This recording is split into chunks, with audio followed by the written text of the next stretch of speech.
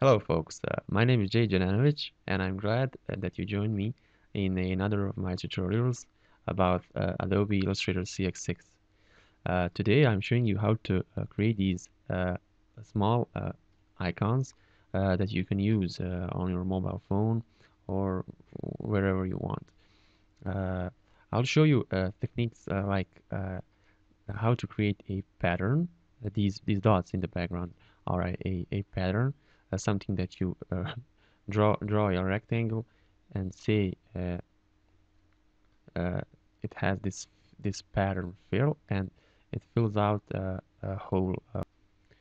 In advance, uh, I'll probably be showing you how to add a drop shadow like this, which is pretty easy to do in Photoshop, but there are some tricks in Adobe Illustrator. So let's start from a new document. I like to start from a template, and for some reason this template has two layers, so I'll delete the one, and I'll copy this rectangle here only because of its color, and I'll press and hold Control and hit the number 2 on my keyboard. This what it does, it locks this layer so it doesn't bother me in future. Then I'll pick this rounded rectangle tool.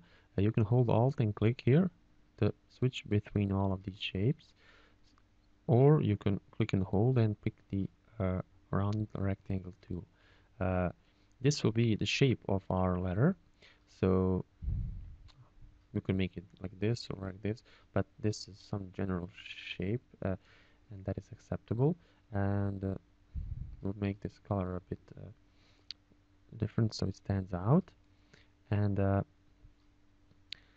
I have my smart guides turned on. These this green text here saying center is only showing up when you have smart guides turned on. If you go to the view panel, and select smart guides, uh, so now the smart guides are turned off, and if I click Control U, they are on again. So I'll pick this rectangle tool and make one, so its position matches our underlying rounded rectangle underneath it. So the next thing I will do is I'll pick this point and drag it to the center here, the center line, and use this point and then delete this. So we are left over only with a line that goes through the center of this rounded rectangle. I'll go to the transform, and then I'll choose reflect. We want a horizontal reflection, and we'll make a copy. So now we have two lines.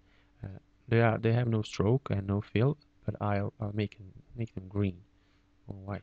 Make them white to see them better.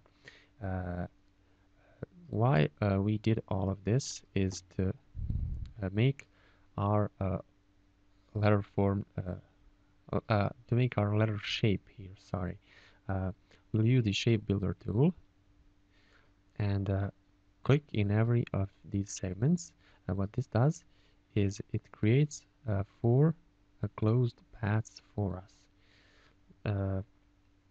What I forgot to do, I forgot to copy our shape underneath, so I'll just click undo a few times here before I used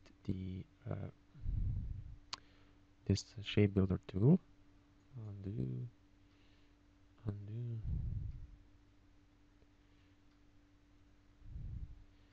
and I'll make just a duplicate of this layer. So I'll click Control C and Control F. What I basically did is Control C copied this one, which is selected, and then I pasted him in front of the shape that I have selected. So if I have few rectangles here, I'll make them different colors so you can see.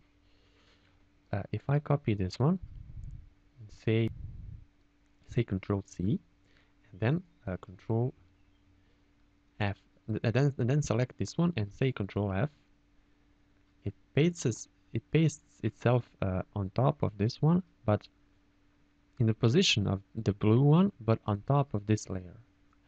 I hope you got the general idea. So using Control and pasting in front and back is very useful. It gains you a lot of speed during designing. Now again, I'll select these two lines and this shape and go to the shape builder tool. Again, click all of these segments, delete these small little paths over here, and then we have got our shape. We can color this. We can color this in different colors. We can make this 100% white.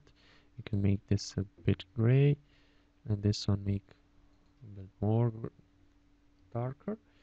And now comes the fine tuning. Really, I'll select this one and reduce its size a bit, and zoom in a bit, and then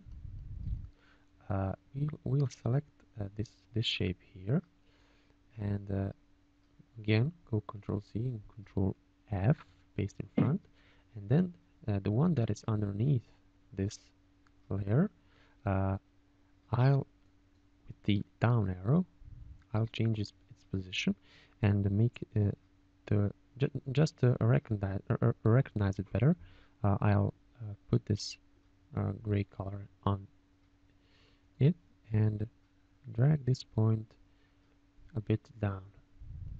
I'm going to bring him back up again, and this is basically the form of the letter that we wanted to create.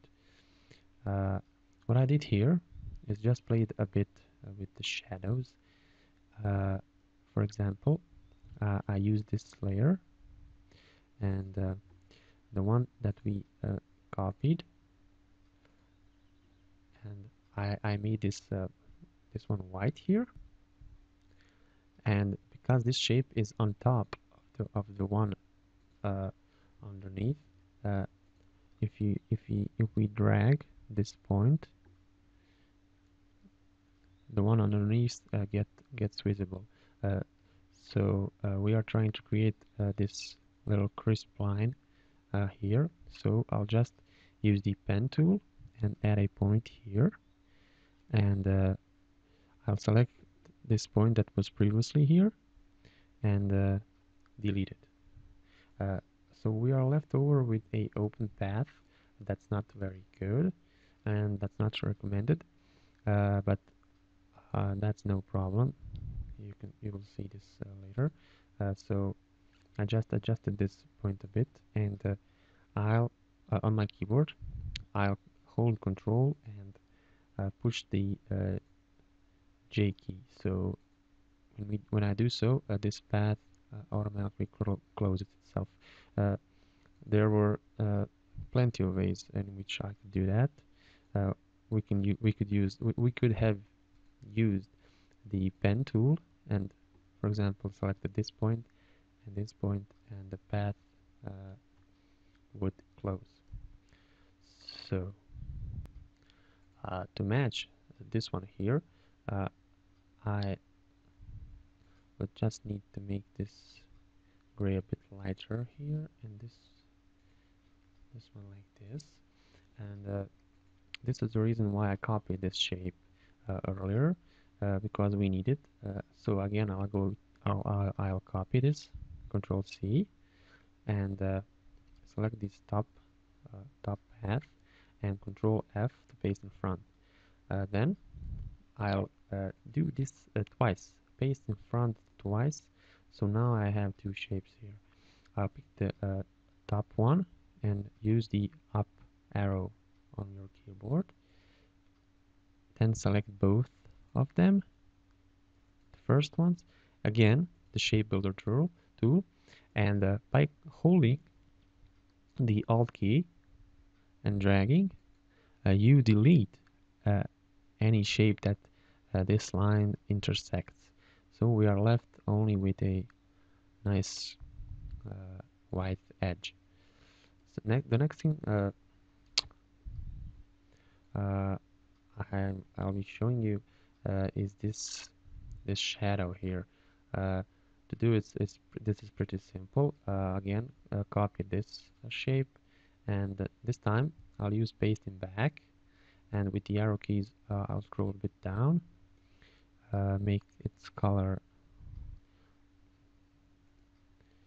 I think I'll use this gray and pick overlay